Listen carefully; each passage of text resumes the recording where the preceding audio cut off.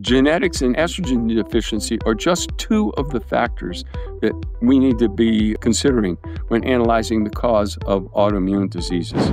The researchers also noticed that the symptoms in premenopausal women with these diseases became much worse after menopause.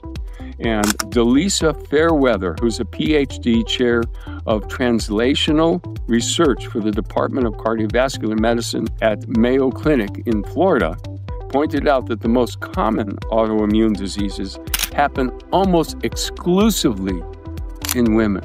It's the uncommon autoimmune diseases that can happen in men, but the most common one, almost exclusively in women, and rarely in men. But genetics and estrogen deficiency are just two of the factors that we need to be considering when analyzing the cause of autoimmune diseases.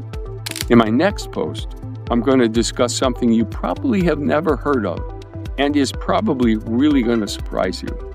It's called the hygiene hypothesis. So hang on and check me out here in a little bit.